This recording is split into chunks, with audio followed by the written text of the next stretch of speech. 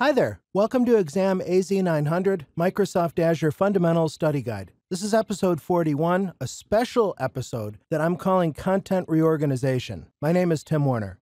Here's the situation. When I created this study guide series, however long ago that was, I thought I would take the objective domain, which is the blueprint or table of contents of Exam AZ-900 Microsoft Azure Fundamentals. I would list out every single skill discreetly and do a short training video on each one. What I didn't take into account enough is the fact that Microsoft Worldwide Learning, that's the division at Microsoft that does the certification programs, revisits the objective domain, which again is the table of contents, the skills measured for the exams, every 2 months, and they revisit the entire certification every year. Most recently, the blueprint was updated on May 28th. However, there are rumblings that more significant changes are coming on September 15th. I'll show you what I mean by that in the upcoming demo. The long story short is that the updates to AZ-900 have been occurring not randomly, because I'm sure those at Worldwide Learning have some method to their madness, but they're certainly not doing a good job of communicating these different updates that they're making. And so it's leaving me as a content creator kind of out in the cold. In other words, Microsoft is tweaking and tuning and messing with the outline too much. And each time they do that, it messes up my learning plan. If you look on the right side of this slide, you know that I've published the table of contents for the study guide in Excel Online. And the top level of the skills measured is called the functional group. Well, not too long ago, Microsoft totally changed the order of those functional groups and their names. So that means all of the 20-odd episodes that I had recorded, it's not that they're invalid,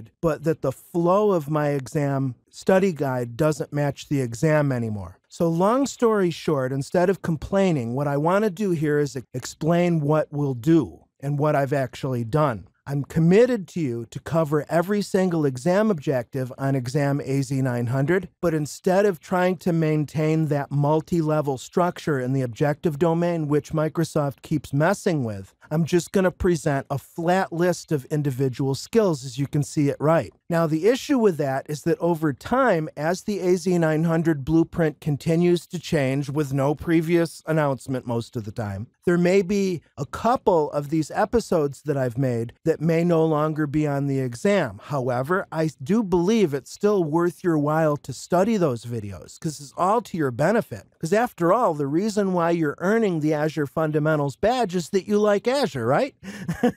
So it seems to me learning a little extra is a good thing. All right, so now let me take you out into a brief demo and I'll just walk you around. Okay, hopefully you're familiar with this page in the Microsoft Docs library, the Exam AZ-900 exam page. This is our source of truth for the exam. And you'll notice that right under the exam title, there are any important announcements that Microsoft wants to give us. There's a COVID-19 related announcement, but then right below the red text, the content of this exam was updated on May 28th. Please download the skills measured document to see what's changed. Well, I'm recording this for you on July 3rd, 2020, so it's been a couple months since May. If we scroll down the page a little bit, we come to skills measured, and we can click the link to download the exam skills outline, which we'll do right now. This is a PDF file, and the format for these is a little bit non-standard, unfortunately. It's supposed to give you a blueprint of exactly what's going to be on the exam, but you'll find that some exams, as Microsoft keeps changing and tweaking them, presents the old version and the new version of the exams in different ways. It's pretty frustrating, to be perfectly honest with you. So what this is saying here is the exam was updated at the end of May, and they're going to do a red line, it looks like, where they show revision marking, where we can see the changes that were made on that date. If we scroll down, we get down again to the first level of the outline called the functional group, and then we have the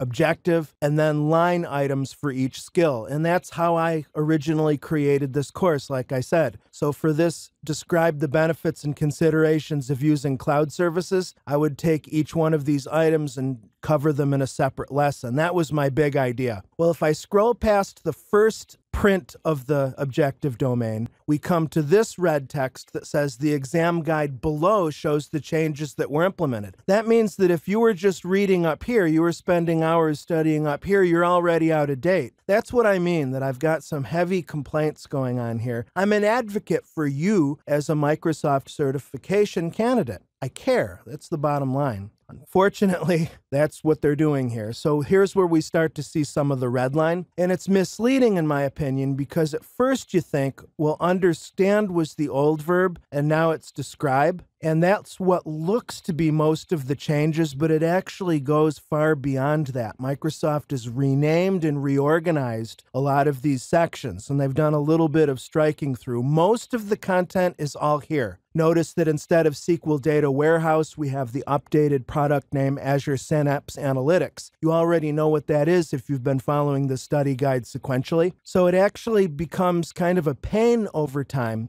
to see what's changing. Your horizon for taking and clearing this exam may be as short as a couple weeks, or maybe it's as long as several months. So it's worth your while to download this document on a regular basis to see if there's been any changes made to it. Coming back to my online study guide, this is the way it looks now. And if you were watching some of my earlier episodes, you might naturally feel confused, like why this doesn't look anything like the original one that was divided into sections. And again, to repeat, I've done that intentionally to make sure that I can keep up with all of the content on AZ-900 and be independent of any reorganization that Microsoft Worldwide Learning does on their side. So as you see, we've just got a flat list here of episodes. These are all specific, discrete subjects. And I've got to bring it up to date a little bit here because I've actually recorded episodes 39 and 40. I just have to edit and publish them. And today we're doing 41, and next we're doing artificial intelligence. And then my idea is, again, in the coming days and months, as Microsoft continues to add new stuff to the exam objectives, I will just simply add to this list to make sure that it's always current. I hope that works for you. It's about the best I can do. Last thing is that these rumors I keep hearing about September 15th, 2020, that Microsoft Worldwide Learning is going to heavily revise AZ-900 again. I can't find anything official for Microsoft, but I see various rumblings here. For instance, as you can see on screen, I've done a Google search for AZ-900 September 15th, and we get this very legalistic language here.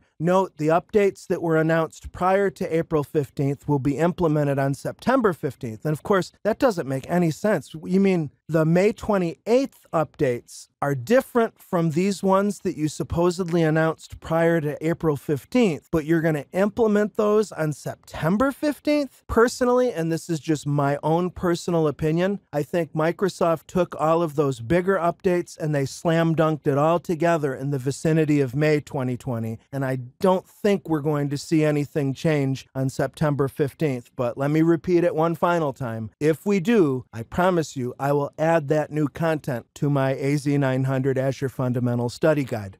Thanks very much for hanging with me. I often get questions, when is the next episode going to be posted? Where are the rest of the episodes? Again, I just want to repeat, I publish these episodes as I make them, and because I have a full-time job, I work as a trainer for Pluralsight full-time, I post these videos only when I have spare time outside of work hours, and that's not very consistent. I do thank you for your patience, though, and absolutely appreciate you for your support. The next content episode of this series is going to be on artificial intelligence, or AI products in Microsoft Azure. It's one of my favorite subjects. I look forward to teaching you that. In the meantime, you can find me on Twitter at TechTrainerTim. All of my Pluralsight courses are at timw.info/PS, and my website is techtrainertim.com. Happy studying. I'll see you around.